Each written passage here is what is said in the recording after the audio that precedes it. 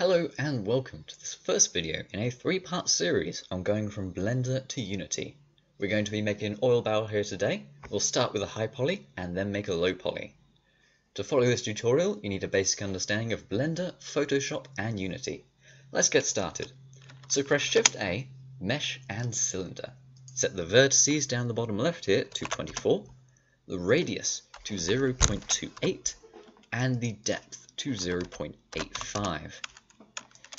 There we are, and we'll move it up just a little so it sits on the grid. Now press Tab to jump into edit mode. We're going to add a few loop cuts here so that we can add a rim around here and around here. So press Ctrl R, scroll up till we got 4 cuts, and then click to place. And click once more. Now jump over to Face Select, hold down Alt and right click on this edge, and that will select all the faces going around here.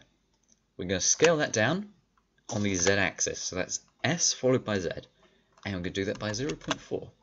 Exact same down here, hold down Alt and right click there, scale Z 0.4. There we are. We're going to leave those for the time being, and we're going to make a lip going around the top here. So right click on the top, hold down Shift, right click on the bottom. Press I to inset, move it in just a little bit.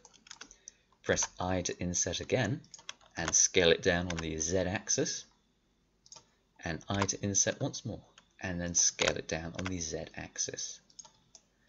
And there we are. Now we're going to add a couple more cuts just here and just here, so that's Ctrl R again, click, move it up just below the top and click to place. The same on the bottom, and there we are. Right, now jump back to Face Select down the bottom here. Hold down Alt and right click on these faces, and then hold down Shift and Alt and right click there, so we've got both of those selected. Now down here on the bottom left we have pivot point. We're going to set that to individual origins so that we can inset and scale these individually. So I'm just going to switch to orthographic view here with the numpad. Now inset it just a little bit to there, inset it again. This is just like we did with the lip up the top. And I'm going to scale it out, and I'm going to inset it once more and scale it out a little more. I might want to do that a little more. I'm just going to redo that. I'll inset it, I'll scale it out, and I'll inset it again and scale it out just a little less. There we go. Okay, that looks good. Now we're going to add a little cap just up here. So press Shift A and click on Circle. We're going to scale that. Oh yes, we're going to have to set the pivot point back to median point, which is the default. We're going to scale that down nice and small, move it up so it's just sitting on the top there, and move it over to the side and scale it in.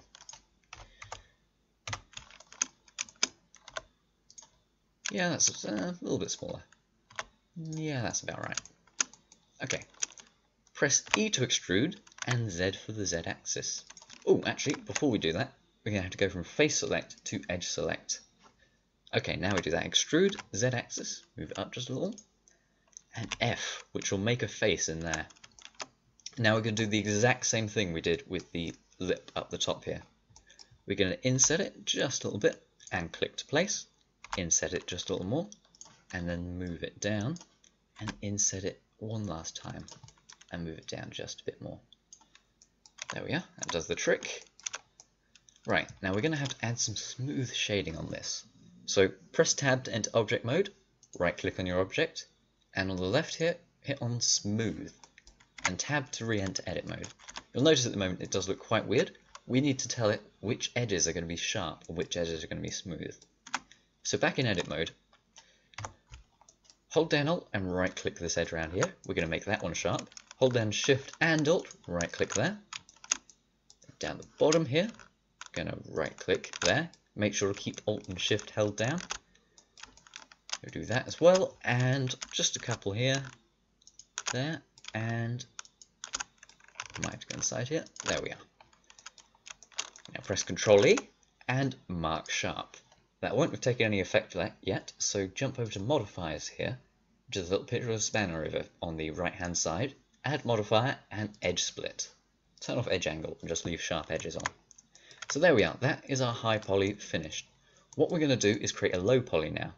Now, since it's a very simple shape, we could just create a new cylinder, but for the sake of demonstration, we're going to reduce the poly count on this object we've created here.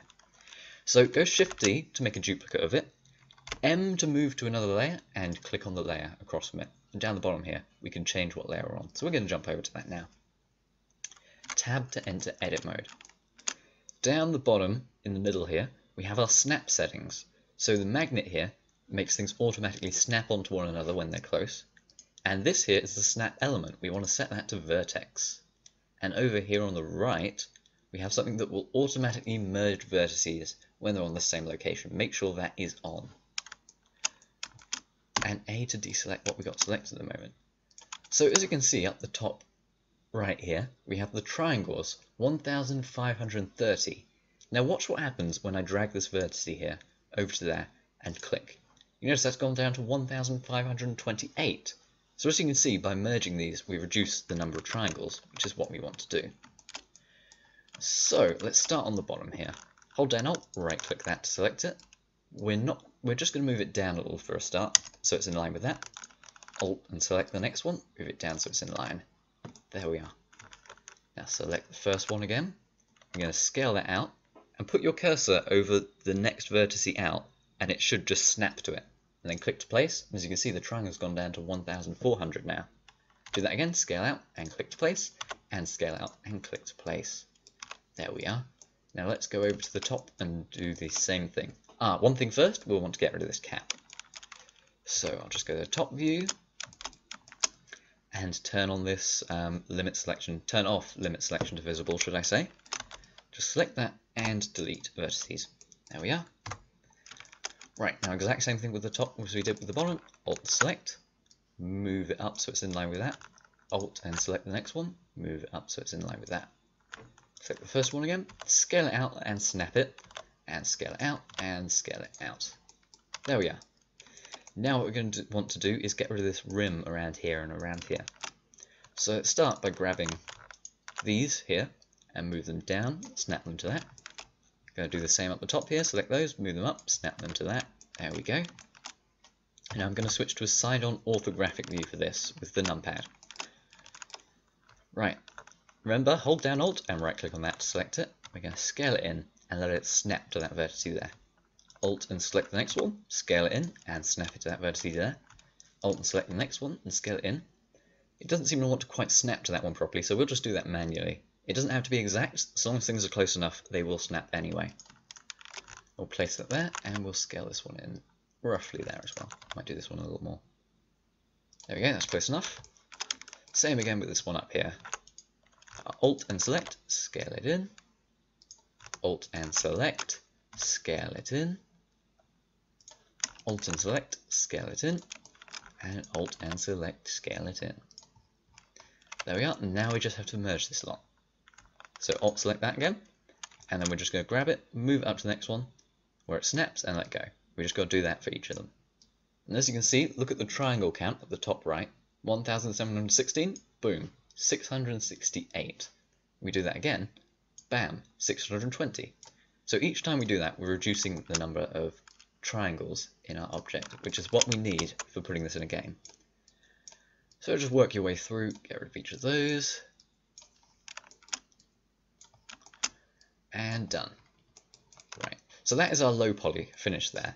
Now, as I said earlier, you could just create a new cylinder, but this is for the sake of demonstration. You can do this with much more complex objects to reduce the number of triangles. One last thing we'll want to do is sort out the smooth shading on the low poly here. So press Tab to enter edit mode, hold down Alt and right click on those edges. Press Ctrl E and then mark sharp. Do the same thing down the bottom here, hold down Alt, right click to select those, press Ctrl E and mark sharp. There we go. So what we've done today is create a high poly oil barrel over here with 1530 tries, and then we managed to turn that into 92 triangles, which will run great in our game. The next tutorial will cover how to normal map this. So we'll be taking the normals from this object here and putting them on this. Essentially, that will allow you to see the details that we've added here, such as the rim, the lip and the cap there, projected onto this object here. I hope you enjoyed this tutorial today, and I'll see you in the next one.